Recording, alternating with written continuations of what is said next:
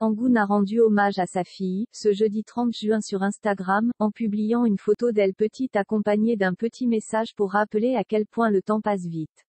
Voir son enfant grandir, c'est une sensation particulière. Anggun peut en témoigner, elle qui n'a visiblement pas vu le temps passer.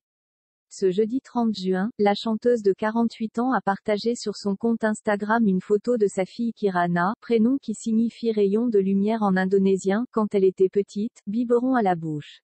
Elle passe son brevet aujourd'hui, que le temps passe vite. S'est-elle rendu compte en dévoilant ce cliché qui a déjà 14 ans.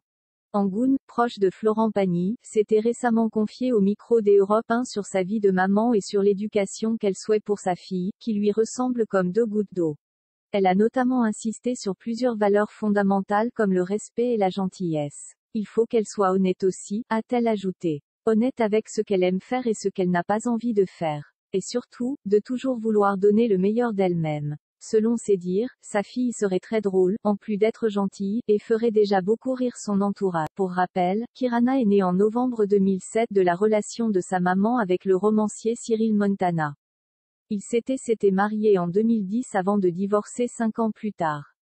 Depuis, la mère de Kirana a retrouvé. L'heureux élu est un photographe prénommé Christian Kretschmar. Elle l'a épousé en août 2018 et partage désormais son quotidien avec lui. C'est donc à 2 qu'il éduque Kirana, désormais âgée de 14 ans. Mais malgré cette vie de famille, le couple ne s'oublie pas.